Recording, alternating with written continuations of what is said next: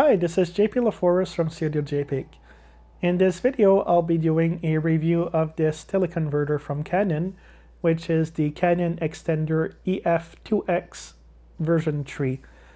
And I rented this along with a Canon 400mm f5.6 lens, which I have over here, and also with the Canon 1.4x teleconverters. So I have a bird feeder behind me and I wanted to do some photography and videography with it. So I wanted to try out different options, so I rented those three equipments for 10 days. So it allowed me to test out the lens by itself, but also to see how it works with the teleconverters. This teleconverter I'm extremely disappointed in. It's something that I find is extremely niche. I think that it would be very rare the cases where this would actually be an improvement to anybody's photography. And it's something that I read quite a lot of negative reviews about, but I feel from my own experience that the reviews were not negative enough. So a big thing about this is you lose 2 stops of aperture, which by itself is pretty bad. But on top of that, it means that you lose autofocus with many lenses and camera combinations. So that makes it even harder to achieve a good focus. And on top of that, since you're zoomed in 2 times more, then you have to use an even faster shutter speed to capture images. So you end up losing really about 3 to 4 stops of light if you want to have sharp pictures with this teleconverter. And on top of that, I find that the image quality does drop quite a lot. It makes the images much blurrier. Again, with the shutter speed, it doesn't help. Like, you have to use a much faster shutter speed to keep everything stable. But on top of that, the lens just loses its really amazing sharpness and becomes sort of a dull, maybe like a $300 lens or something like that. In terms of actually using it, it's very easy. You have the red dot on the lens, and you have a red dot on the teleconverter. You just align them, twist the lens in, and you're good. And you have another red dot here to where you connect to the camera. And then you have a little switch here.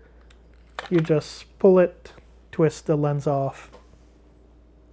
And that's all there is to it. One thing I did like though is turning the 400mm into an 800mm gave a really amazing compression to the images. So that was really pleasing. But unfortunately, the images became really dull and you can't crop into them at all.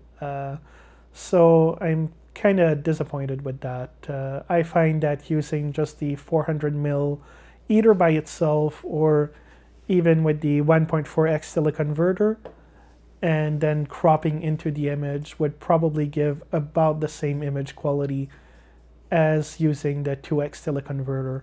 So that's why, with all that being said, I find that it's a really expensive piece of equipment for what it does, which is not really much at all. It does double your lens, but at the same time it reduces the image quality by way too much, I find, to be worth it in most situations. That being said, I did use it for video, and I find that for video it's not as bad. For some reason with images it really loses a lot of sharpness, but with 180p video, which is not as hard on the lenses, and you know, you don't need as sharp of a lens to really pull 180p off, which is just like a 2 megapixel equivalent image. So I find that for 180p video it's not so bad. But since you're zooming in the image 2 times, then I find you need a very solid and stable tripod to pull that off. So another part which I was a little bit disappointed is that I have this Tamron 70-300mm lens. And that's one lens that I was considering to buy a teleconverter for. So I was debating, oh, should I buy a teleconverter? Should I buy a lens that zooms in more? And That's why I rented both teleconverters and a 400mm lens. But one thing I was disappointed is it looks like it's going to fit, but it's just a little bit too tight and it just doesn't fit in. So you can't use the Canon teleconverters with the Tamron 70 to 300mm lens, unfortunately. So the conclusion of this basically is I rented this for 10 days, and once I return it, that's probably going to be one of the last times I use one of these. I tried the 1.4x teleconverter. I did another review separate of that. It's not as bad, I find, as this 2x teleconverter, but I find the 2x is just not really usable.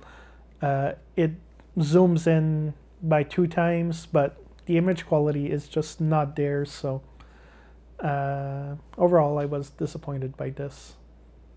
So thank you very much for watching this video. If you have any questions, comments, or suggestions, please leave them in the box below. If you liked the video, please click like, subscribe, and share with a friend.